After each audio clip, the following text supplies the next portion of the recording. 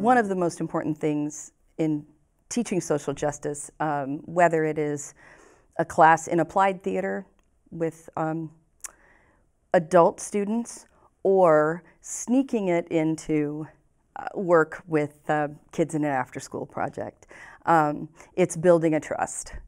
And that comes not from me marching in and saying, you can trust me, because that's pretty much the biggest turnoff. It is about taking the time to build a culture of listening on both sides, and that's tough in a quarter system. You kind of have to push that envelope a little bit. It's rewarding once you get there, and it's taken me 15 years to figure out some shortcuts to get there, and I'm still learning. I'm still researching and staying open to new ideas and practices and things that other people have figured out. And I think that that's a huge part of doing this kind of work, is staying current. It's really about spending the first couple of weeks of class listening. And that's tough because you want to throw a syllabus at them and say, this is what we're doing and let's get started and I'm going to talk at you. And you have to slow down enough to allow for some co-creation of what you want the course to be. And that is scary, and that's a challenge because the students aren't used to it. And it's also tough to get the students to trust that this is a process that everyone can engage in, that I'm not coming in as an oppressor.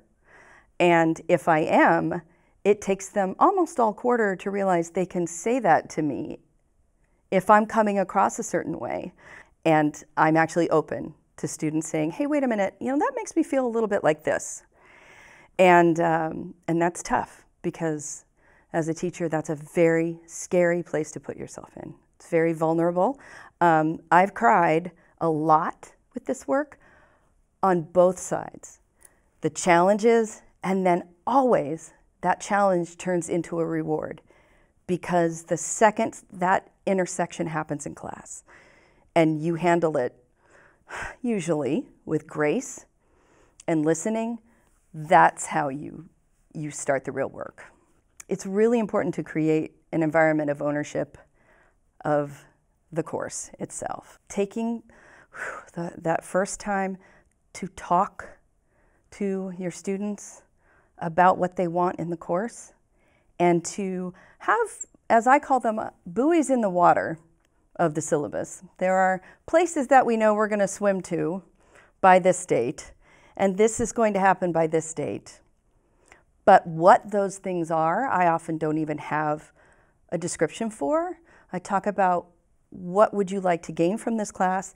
I listen, and that's been tough, learning how to do that.